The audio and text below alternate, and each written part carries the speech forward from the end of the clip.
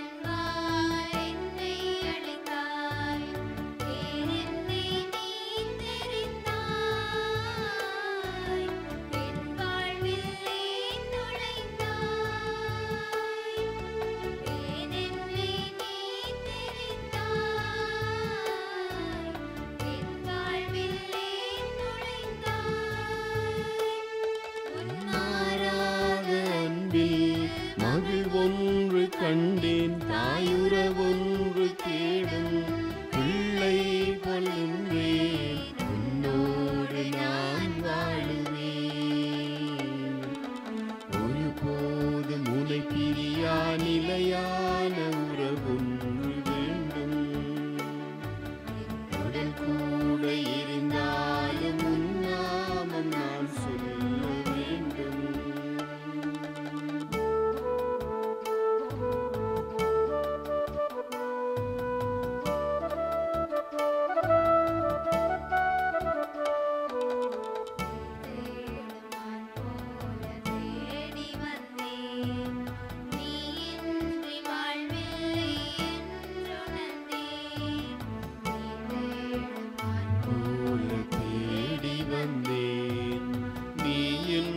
வாழ்வில்லை என்றுணர்ந்தேன் என்னுள்ளே வாழும் தெய்வம்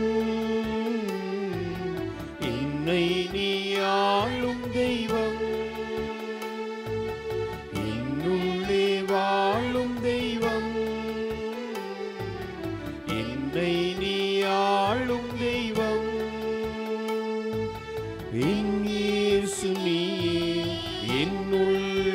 நின்றாய் தினம் என் பாதை முன்னே நீ தானே சென்றாய் உன்னோடு நான் வாழுவேன் ஒருபோதும் உன்னை பிரியா நிலையான உறவொன்று வேண்டும் என்னுடன் கூட எரிந்தாலும் உன் நாமம் நான் சொல்ல வேண்டும். ஆண்டவரே இயேசுவே, நற்கருணை நாதரே, உம்முடைய பாதம் நாங்கள் சரணாகதியாகிறோம். உம் கையில் எங்களை பொறித்த இயேசுவே, தாய் மறந்தாலும் நான் உன்னை மறக்க மாட்டேன் என்று கூறியவரே, உம்முடைய மாறாத அன்பிலே நாங்கள் நிலைத்து நிற்க உம்மை விட்டு ஒருபோதும் நாங்கள் பிரியாதிருக்க ஆண்டவரே எங்களுக்கு அருள் தாரும். உம்முடைய இந்த அற்புத பிரசன்னத்தை உற்று நோக்கி கொண்டிருக்கின்ற எங்கள் எல்லாருக்கும் ஆண்டவரே இந்த நேரம் ஒரு ஆசீர்வாதத்தின் நேரமாக கடந்து சொல்ல நீர்தாமே கிருபை செய்தருளும் ஆண்டவரே. எங்களுடைய வாழ்க்கையிலே நாங்கள் சோர்ந்து போனோம், துவண்டு போனோம், சஞ்சலித்திருக்கின்றோம், விரக்தியின் விளிம்பிலே நாங்கள் அங்கலாய்க்கின்றோம் ஆண்டவரே. நீர் தேடும் மான் போல நாங்கள் அலைந்து திரிகின்றோம். பல தடவைகளில் எங்களுடைய வாழ்விலே காணல் நீர்களை கண்டு நாங்கள் ஏமாந்து போய்விட்டோம். அவை உண்மையான நீர் என்று நாங்கள் அவற்றின் பின்னால் சென்று ஏமாந்து விட்டோம், ஏமாற்றப்பட்டு விட்டோம் ஆண்டவரே. ஆனால் உண்மையான வாழ்வு தருகின்ற நீர் மட்டும்தான் ஆண்டவரே. உம்முடைய பாதத்திலே நாங்கள் எங்களை இந்த நேரத்திலே காணிக்கையாக்குகின்றோம் இயேசுவே. ஆண்டவரே, உம்முடைய நாமம் சொல்ல உம்மை நாங்கள் மகிமைப்படுத்த, உம்மை நாங்கள் மென்மேலும் எங்களுடைய வாழ்க்கையிலே அன்பு செய்ய எங்களுக்கு கிருபை செய்தருளும் ஆண்டவரே.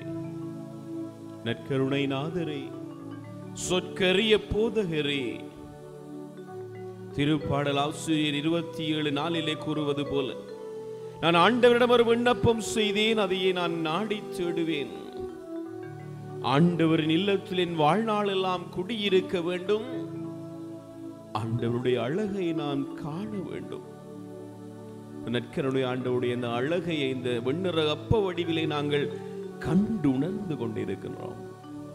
ஆண்டவரை உற்று நோக்குகின்ற பொழுது அவர் எங்களை ஆசீர்வதிக்கின்றார், எங்களை அரவணைக்கின்றார், எங்களை அன்பு செய்கின்றார். அப்படிப்பட்ட ஆண்டவர் ஆத்மாவின் ஒளியாக, அணையாத தீபமாக எங்கள் மத்தியிலே எப்பொழுதும் எழுந்தருளி இருக்கின்ற ஆண்டவரை நாங்கள் சரணமையா, சரணம் நற்கருணை ஆண்டவரே என்று இந்த நேரத்திலே போற்றி பாட இருக்கின்றோம். சேயாக நாங்கள் அவரை நோக்கி அழுது புலம்பி நாங்கள் அவரிடம் வருகின்ற பொழுது தாய் போல எங்களை அணைக்கின்ற தெய்வம். அப்படிப்பட்ட அந்த ஆண்டவரின் எங்களுடைய ஆன்மாவின் ஒளியாக இருக்கின்ற அந்த இயேசுவை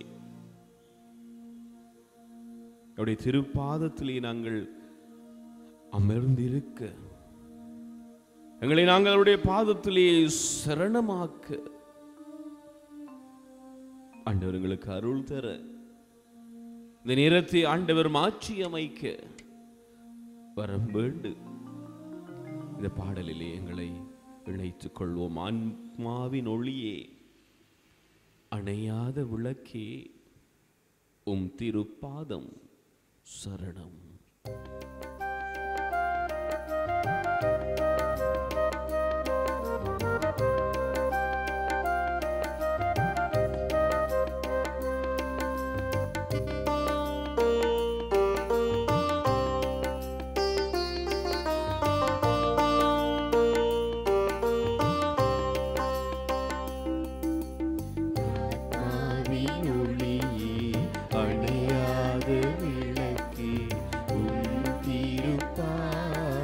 சரணம்.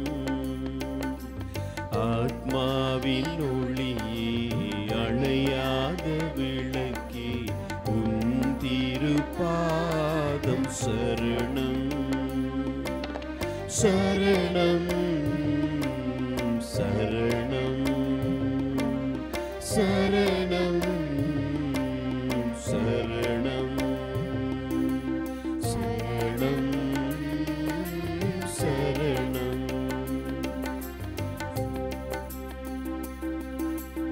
அந்த ஆண்டவரை நாங்கள் தாயாக தந்தையாக ஏற்று அப்பனாக அம்மையாக அவரை நாங்கள் அன்பு செய்து அவரிடம் வருகின்ற பொழுது அவர் எங்களை அணைக்கின்ற ஆண்டவராக இருக்கின்றார். நாங்கள் விழுந்து கிடக்கின்ற பொழுது தன்னுடைய திருக்கரத்தை நீட்டி எங்களை ஏற்றுக்கொள்கின்ற தெய்வமாக இருக்கின்றார். அந்த ஆண்டவரிடம் நாங்களும் எங்களை சரணாகதியாக்கி அவருடைய அன்பை நாங்கள் சுவைத்தவர்களாக நாங்களும் எங்களுடைய வாழ்விலே அவரோடு நாங்கள் வழிநடக்க அவருடைய அருளை கேட்டு தொடர்ந்துமாக பாடுவோம்.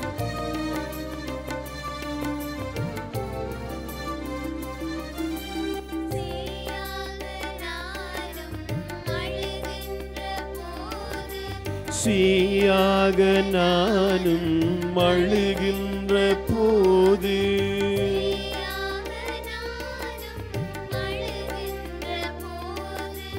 தாயாகும் உன் அன்பை நான் சுவைத்தேன். ஆத்மாவின் ஒளியே அணையாத விளக்கே உன் திருப்பாதம் சரணம்.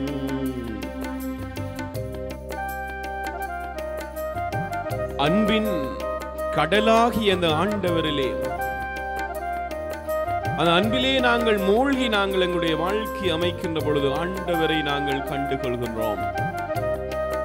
அன்புக்கு இலக்கணமாய் அன்பு என்றால் என்னவென்று இந்த உலகம் அறிந்து கொள்ளும் வரைக்கும் தன்னுடைய வாழ்க்கையை அர்ப்பணித்து அந்த நற்கருணை நாதரை நாங்களுமாக தொடர்ந்து பாடி அந்த ஆண்டவருடைய அன்பிலே நாங்கள் எங்களை முழுவதுமாக நாங்கள் நினைக்க அந்த அன்பிலே எங்களுடைய வாழ்க்கையை நாங்கள் அமைத்துக் கொள்ள அவர் அருளை தர தொடர்ந்துமாக நாங்கள் பாடுவோம்.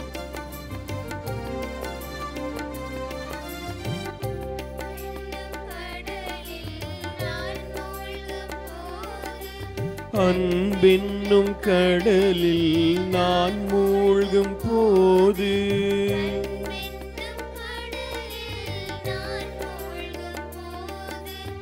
ஆண்டவா உன்னை கண்டேன். ஆத்மாவின் ஒளியே அணையாத விளக்கே உன் திருப்பாதம் சரணம்.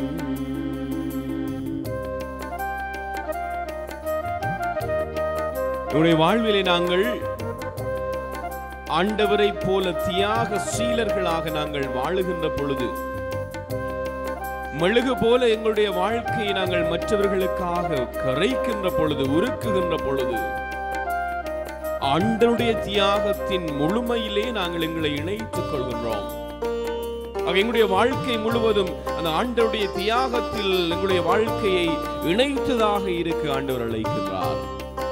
அவருடைய பிள்ளைகளாக நாங்கள் தியாகம் செய்து வாழ இறைவன் அருள் தர தொடர்ந்துமாக பாடி ஜெபிப்போம்.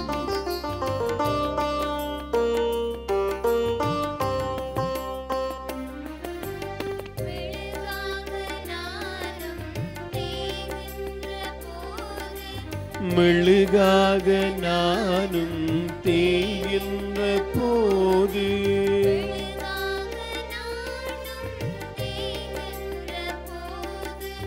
உன் தியாக வாழ்வில் நான் கலந்தேன்.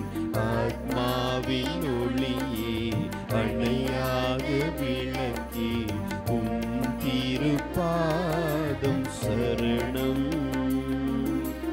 சரணம் சரணம் சரணம் சரணம் சரணம் சரணம் சரணம் சரணம் சரணம்.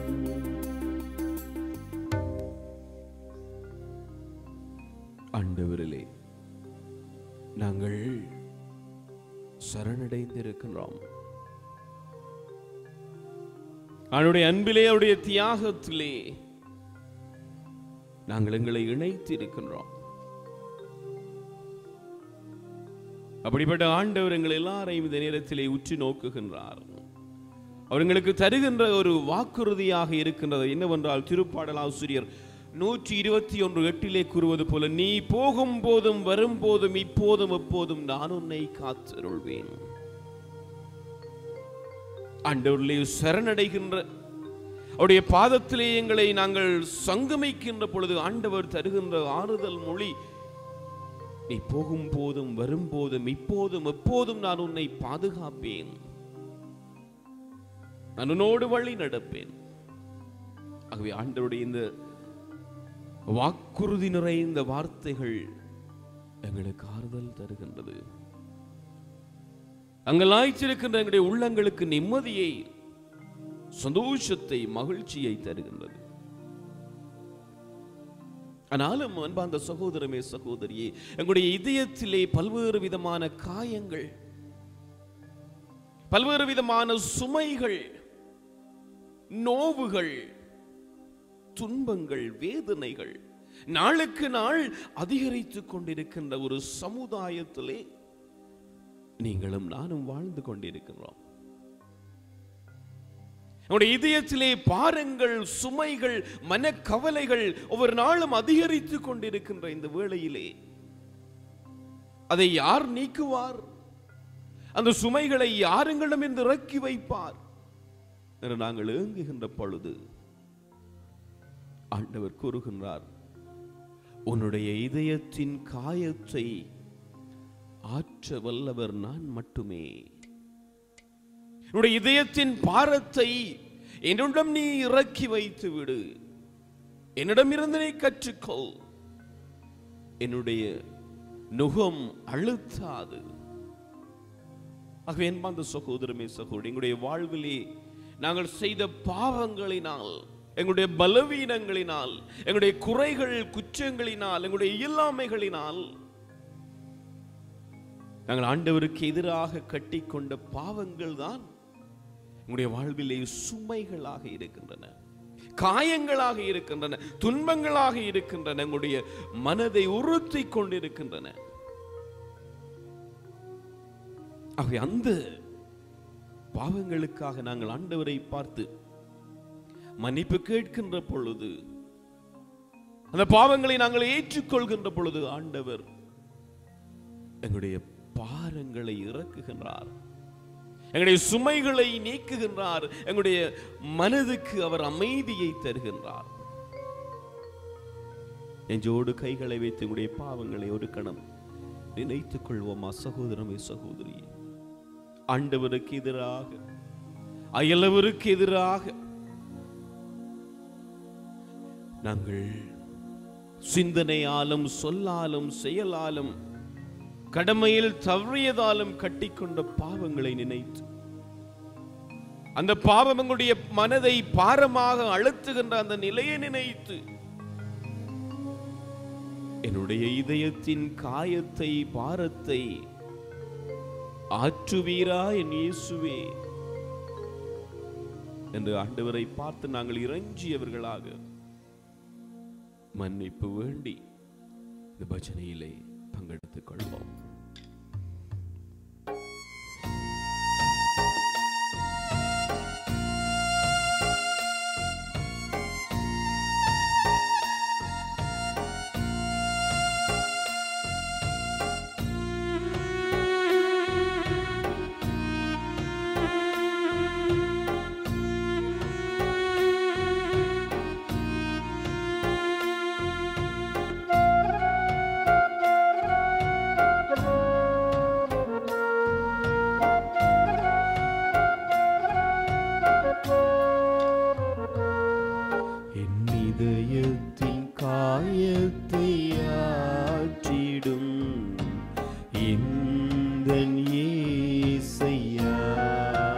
பாடுவோமா? என் இதயத்தின் காயத்தை ஆற்றிடும் எந்தன் இயேசையா, கரை காணா படகை போல தடுமாறும் வாழ்க்கையா, கரை காணா படகை போல தடுமாறும் வாழ்க்கையா, என் இதயத்தின் காயத்தை ஆற்றிடும் எந்தன் இயேசையா. ஆண்டவரே, பலவீனனான என்னையும் ஆண்டவரே உம் பலத்தால் என்னுடைய பலவீனங்களை அகற்றி ஆண்டவரே என்னை வல்லமையுள்ளவனாக மாற்றியரும் ஆண்டவரே. என் பலவீனன் நான் உடையக்கூடியவன், நொறுங்கக்கூடியவன், பிழைவிடக்கூடியவன். என்னுடைய அந்த நிலைகளை நீர்தாமே கண்ணுற்று ஆண்டவரே உம்முடைய பலத்தால் என்னை நிலைநிறுத்தி அல்லம் ஆண்டவரே. ஏனென்றால் நான் பலவீனன், நீர் பலப்படுத்தும், என்னை பயன்படுத்தும். நீர் பலவான் இயேசுவாக இருக்கிற ஆண்டவரே, என்னை நீர் பலப்படுத்தி உம்முடைய பணிக்காக என்னை பயன்படுத்துகின்ற பொழுது நான் பலவான் ஆவேன் இயேசுவே. ஆண்டவருடைய பலத்தை இறைஞ்சியவர்களாக தொடர்ந்துமாக பாடுவோம்.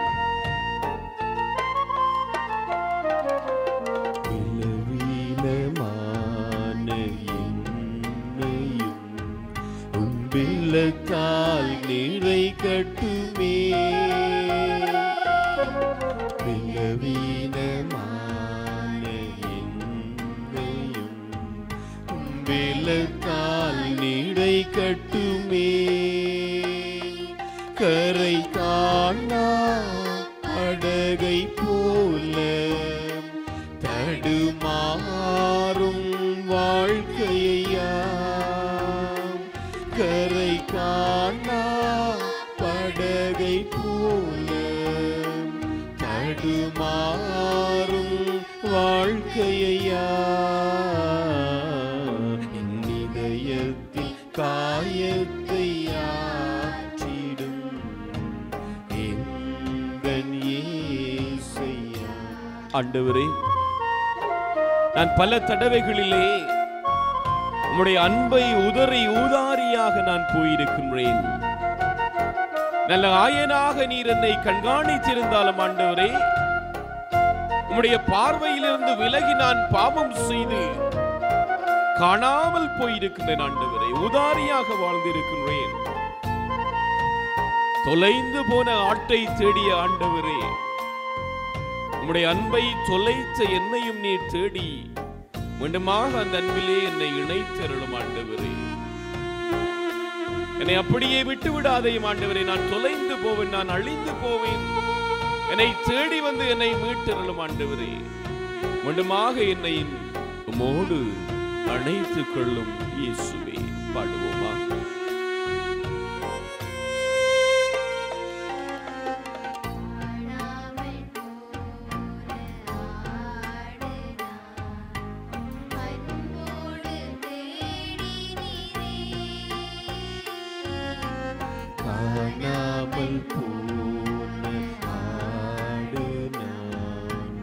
அன்போடு தேடி நீரே, கரை காணா படகை போல தடுமாறும் வாழ்க்கையா, கரை காணா படகை போல தடுமாறும் வாழ்க்கையா, காயத்தை ஆற்றிடும் எந்தன் இயேசையா, என் இதயத்தின் காயத்தை ஆற்றிடும் எந்தன் இயேசையா. ஆண்டவர் எங்களுடைய பாரங்களை அகற்றி இருக்கின்றார், எங்களுடைய சுமைகளை நீக்கி இருக்கின்றார், எங்களை மீண்டுமாக தன்னுடைய அன்பிலே அவர் இணைத்திருக்கின்றார். இத்தகைய சிந்தனைகளோடு ஆண்டவர் தருகின்ற வாழ்வு தருகின்ற வார்த்தைகளுக்கு செவிமடுப்போம்.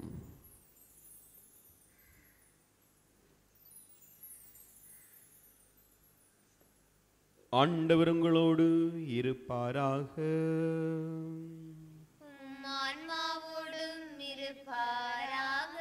தூய மத்தேயு எழுதிய பரிசுத்த நற்செய்தியிலிருந்து வாசகம்.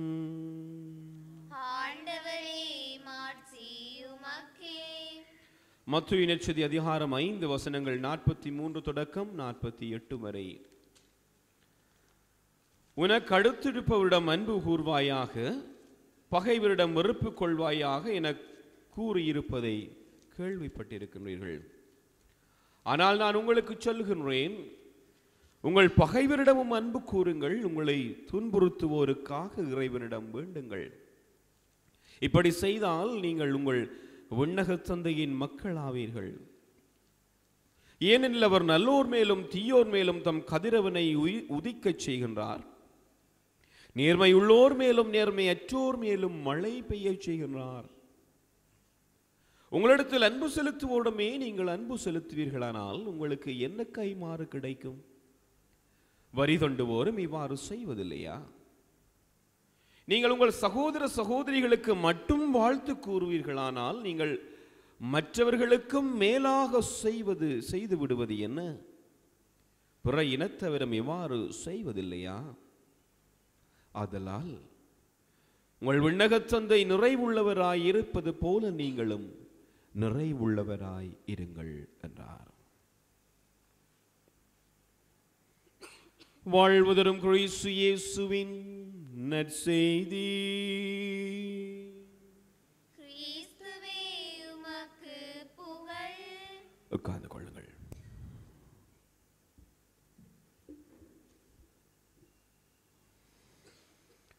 இயேசுவுக்குள் எனக்கு பிரியமான சகோதரங்களே சகோதரிகளே, நற்கருணை ஆண்டவருடைய அந்த வல்லமை உள்ள பிரசன்னத்தின் முன்பாக அமர்ந்திருக்கின்றோம். இணையதளங்களின் மூலமாக அந்த ஆண்டவரை நாங்கள் பார்த்து கொண்டு இருக்கின்றோம். அவனுடைய ஆசீருக்காக நாங்கள் ஏங்கிக் கொண்டிருக்கின்றோம். இவ்வாறு இருக்கின்ற வேளையிலே என்னுடைய இந்த நேரத்திலே நாங்கள் வாசித்த அந்த நற்செய்தி பகுதியிலே ஆண்டவர் ஒரு கிறிஸ்தவனுடைய வாழ்வின் அடித்தளம் எவ்வாறாக இருக்க வேண்டும் என்பதை திட்டத் தெளிவாக எங்களுக்கு விளங்கப்படுத்தி நிற்கிறார். நீங்கள் உங்களுடைய செயல்களின் மூலம் நீங்கள் விண்ணகத் தந்தையின் பிள்ளைகள் என்பதை மற்றவர்கள் அறிந்து கொள்ளுமாறு நீங்கள் நடந்து கொள்ளுங்கள் என்று ஆண்டவர் கூறுகின்றார். மற்றவர்களை விட உங்களுடைய வாழ்க்கை ஒருபடி உயர்ந்ததாக வித்தியாசமானதாக இருக்கின்ற பொழுதுதான் உங்கள் மூலமாக விண்ணகத் தந்தை மாட்சிப்படுத்தப்படுவார், மகிமைப்படுத்தப்படுவார். ஆக உங்கள் மூலமாக ஆண்டவர், கடவுளாகிய ஆண்டவர் மகிமைப்படுத்தப்படும் படியாக உங்களுடைய செயற்பாடுகள் அமையட்டும் என்று ஆண்டவர் இயேசு அழுத்தம் திருத்தமாக இந்த மத்தேயு 5வது அதிகாரத்திலே கூறி நிற்கின்றார். அன்பார்ந்த சகோதரங்களே, இந்த நாளிலே நான் உங்களோடு சிந்திக்க இருக்கின்ற சிந்தனை எதுவாக இருக்கின்றது என்றால், நற்செயல் புரிவோம், நல்லவர்களாய் வாழ்வோம். இந்த உலகத்திலே, இன்றைய சமுதாயத்திலே நல்லவர்கள் யார் என்று நாங்கள் விரல் விட்டு எண்ணக்கூடிய அளவுக்கு அதனுடைய தன்மை மிகவும் சொற்பமாகிவிட்டது. அன்புமிக்க சகோதரர்களே, யார் நல்லவர்கள்? ஒரு காலத்திலே நாங்கள் கூறிக்கொள்வோம், தாய் நல்லவள், தந்தை நல்லவள், உடன்பிறப்புகள் நல்லவர்கள், உற்றார் நல்லவர்கள் என்றெல்லாம் நாங்கள் கூறிக்கொள்வோம். ஆனால் இன்று அதை கூட பொய்யாக்குகின்ற அளவுக்கு மனித உறவுகள் மாறிவிட்ட ஒரு சமுதாயத்திலே சகோதரமே சகோதரிகளே நீங்களும் நானும் வாழ்ந்து கொண்டிருக்கின்றோம். ஆகவே இந்த நேரத்தில் ஆண்டவர் எங்களுக்கு கூறுவது என்னவென்றால், நற்செயல் புரிவோம். நல்லவர்களாய் வாழ்வோம். ஆங்கிலத்தில் சொல்வார்கள் be good and do good. ஆகவே ஆண்டவன் இயேசு எவ்வாறு என்ற நற்செய்தியிலே கூறப்படுவது போல அவர் எங்கெல்லாம் சென்றார் அங்கெல்லாம் நன்மை செய்து கொண்டு சென்றார். நல்லோர் மேலும் தீயோர் மேலும் கதிரவனை உதிக்கச் செய்தார், எல்லார் மேலும் மழை பொழியச் செய்தார். அவ்வாறு நாங்களும் எங்களுடைய வாழ்விலே நன்மை செய்கின்றவர்களாக, நன்மையை விரும்புகின்றவர்களாக வாழ நாங்கள் அழைக்கப்படுகின்றோம். ஏனென்றால் மனிதன் ஒரு சமூக பிராணி.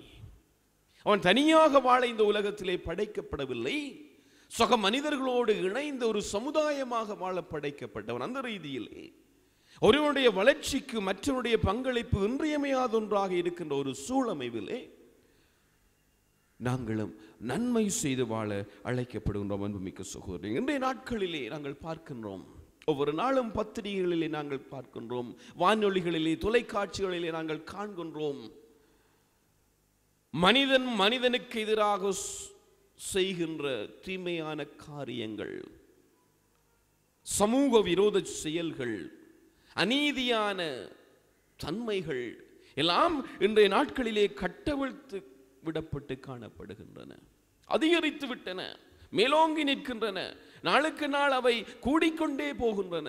இவ்வாறு இருக்கின்ற இந்த சூழலிலே ஆண்டவன் இயேசு ஒரு காத்திரமான ஒரு காலத்தின் தேவைக்கு ஏற்ற ஒரு செய்தியை எங்களுக்கு தருகின்றார். மகனே மகளே, உன்னுடைய வாழ்க்கையிலே விஞ்சி கிடப்பது என்ன?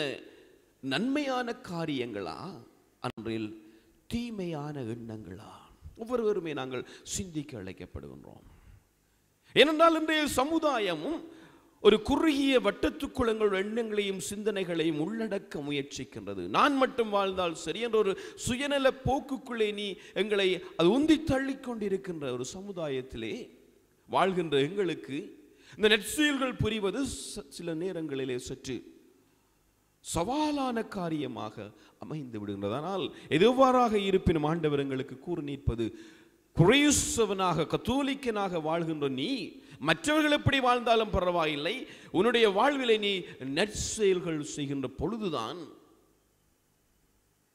விண்ணக தந்தை மகிமைப்படுத்தப்படுவார். அன்புமிக்க சூழ்நிலை, கத்தோலிக்க கிறிஸ்தவர்களாகிய எங்களுடைய வாழ்வினுடைய அழைப்பு எதுவாக இருக்கின்றது என்றால், எங்களுடைய வாழ்வாலும் எங்களுடைய செயலாலும் சொல்லாலும் கடவுளை மகிமைப்படுத்த நாங்கள் அழைக்கப்படுகின்றோம். கடவுளை மகிமைப்படுத்த. ஆகவே கடவுள் மகிமைப்படுத்தப்பட வேண்டும் என்றால் எங்களுடைய செயற்பாடுகள் அதற்கேற்றதாக அமைய நாங்கள் அழைக்கப்படுகின்றோம். அன்புமிக்க சகோதரங்களே,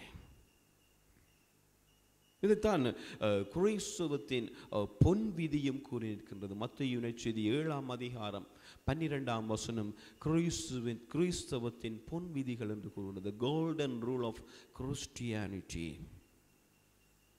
பிறர் உங்களுக்கு என்னவெல்லாம் செய்ய வேண்டும் என்று நீங்கள் விரும்புகின்றீர்களோ அதை நீங்கள் மற்றவர்களுக்கு செய்யுங்கள். பிறர் உங்களுக்கு என்னவெல்லாம் செய்யக்கூடாது என்று நீங்கள் எதிர்பார்க்கின்றீர்களோ அதை நீங்கள் மற்றவர்களுக்கு செய்யாது விடுங்கள்.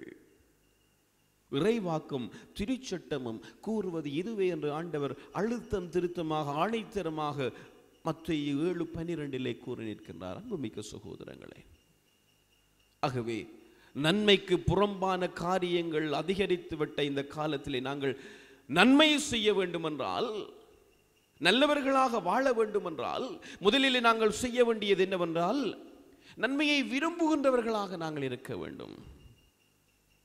We must wish good for others. மற்றவர்களுக்கு நாங்கள் நன்மை நடக்க வேண்டும் என்று நாங்கள் வாஞ்சிக்க வேண்டும். பலருக்கு இந்த நாட்களிலே ஒரு சவாலான காரியமாக இருக்கின்றது. எனக்கு அது நடக்காவிட்டாலும் பரவாயில்லை, மற்றவர்களுக்கு அந்த நல்ல காரியம் நடந்து விடக்கூடாது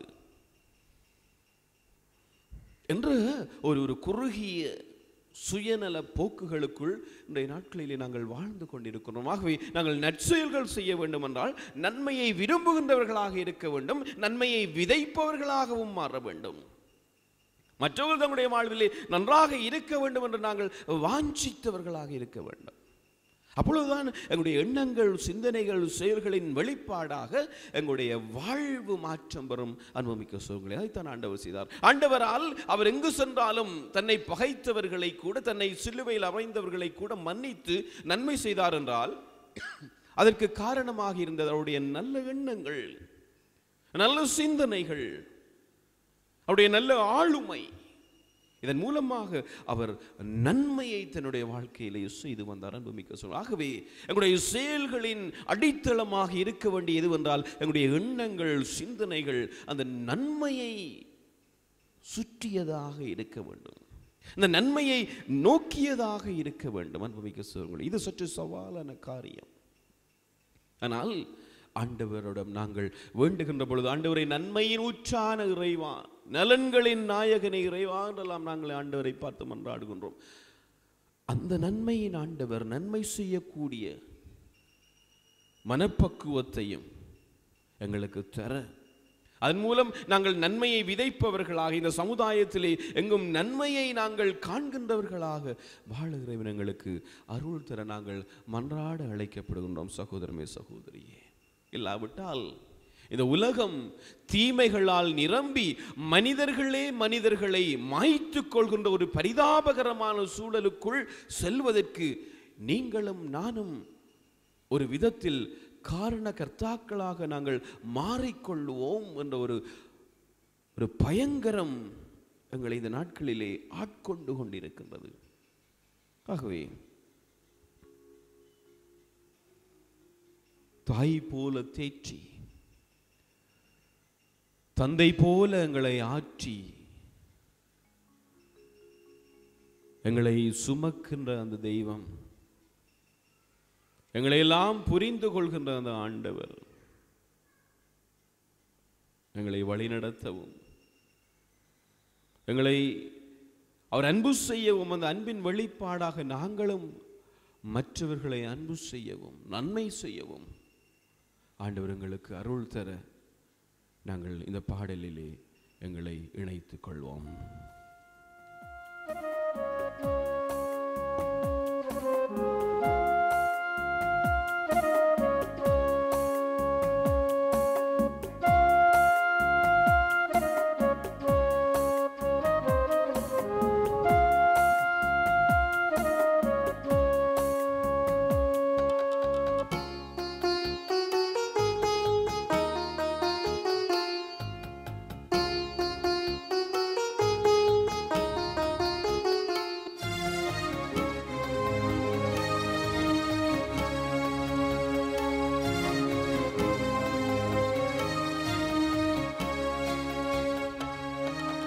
தாய் போல தேற்றி, தந்தை போல ஆற்றி, தோள் மீது சுமந்திடும் என் இயேசையா. தாய் போல தேற்றி, தந்தை போல ஆற்றி, தோள் மீது சுமந்திடும் என் இயேசையா.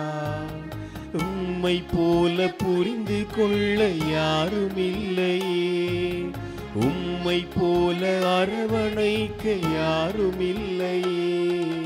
நீர் போதும் என் வாழ்விலே இயேசையா, நீர் போதும் என் வாழ்விலே, நீர் போதும் என் வாழ்விலே, நீர் போதும் என் வாழ்விலே இயேசையா, நீர் போதும் என் வாழ்விலே. ஆண்டவரே, என்னுடைய வாழ்விலே துன்பங்கள், துயரங்கள் மலை போல வந்தாலும், நன்மைக்கு எதிரான செயற்பாடுகளை செய்யும்படி பல்வேறு விதமான காரணிகள் என்னை தூண்டினாலும் ஆண்டவரே, நான் அவற்றையெல்லாம் விடுத்து நன்மை செய்ய ஆண்டவரே எனக்கு அருள் தாரும். ஏனென்றால் நீர் என்னை உம்முடைய கண்மணி போல என்னை காத்து உம்முடைய உள்ளங்கைகளிலே என்னை பொதிந்திருப்பதால் நான் எப்பொழுதும் நன்மையை மட்டுமே நான் நினைக்க, நன்மையை மட்டுமே நான் விரும்ப ஆண்டவரே, இது எனக்கு அருள் தாரும் இயேசுவே. ஆண்டவரே, நற்கருணை நாதரே, தொடர்ந்துமாக பாடுவோம்.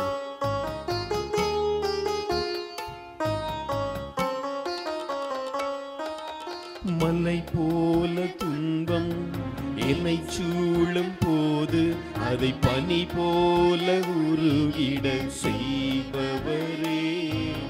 மலை போல துன்பம் என்னை சூழும் போது அதை பனி போல உருகிட செய்பவரே. கண்மணி போல் என்னை காப்பவரே, உள்ளங்கையில் பொறிந்தென்னை நினைப்பவரே, நீர் போதும் என் வாழ்விலே. ஏசையா நீர் போதும் என் வாழ்விலே, நீர் போதும் என் வாழ்விலே. ஏசையா நீர் போதும் என் வாழ்விலே, நீர் போதும் என் வாழ்விலே. ஏசையா நீர் போதும் என் வாழ்விலே. ஆண்டவர் மட்டுமே எங்களுக்கு போதும். அவருடைய அருள் மட்டுமே எங்களுக்கு போதும் என்று அவருடைய ஆசீர்வாதத்துக்காக இங்கு நிற்கிறோம்.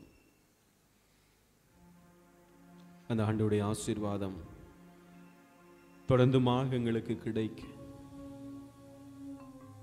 அந்த ஆசீர்வாதம் எங்கள் மேலும் எங்களுக்குள்ள யாவற்றின் மேலும் நின்று நிலைத்து எங்களுக்கு எதிராக வருகின்றது தீமையின் காரணிகளை எல்லாம் அது முறியடிக்க, நன்மை செய்யக்கூடிய மனப்பக்குவத்தையும் தைரியத்தையும் அந்த ஆசீர்வாதம் நிறைவாக எங்களுக்கு தர வாஞ்சித்தவர்களாக முழந்தால் படியிட்டு மாண்புயரே என்ற கீதத்திலே பங்கெடுத்து நிற்போம்.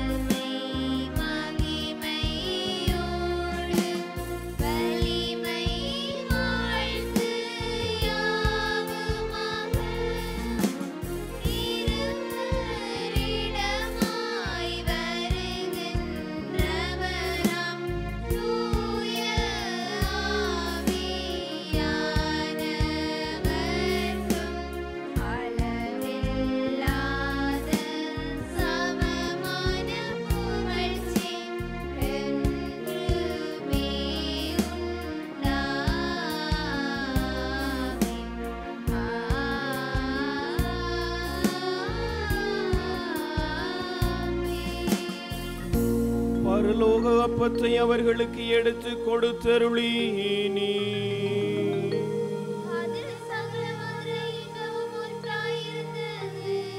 மன்றாடுவோமாக. இறைவா, இந்த வியப்புக்குரிய அருளுடைய ஆழத்திலே உம்முடைய பாடுகளின் நினைவை எங்களுக்கு விட்டு சென்றி உம் திருவுடல் திரு இரத்தம் ஆகியவற்றின் தூய மறைபொருளை வணங்கும் நாங்கள் உமது மீட்பின் பயனை இடைவிடாமல் துய்த்துணர்ந்து மகிழ அருள்வீராக. தந்தையாக இறைவனோடு தூயாவியார் ஒன்றைப்பில் இறைவனாய் என்றென்றும் வாழ்ந்து ஆட்சி செய்கின்ற உம்மை மன்றாடுகின்றோம்.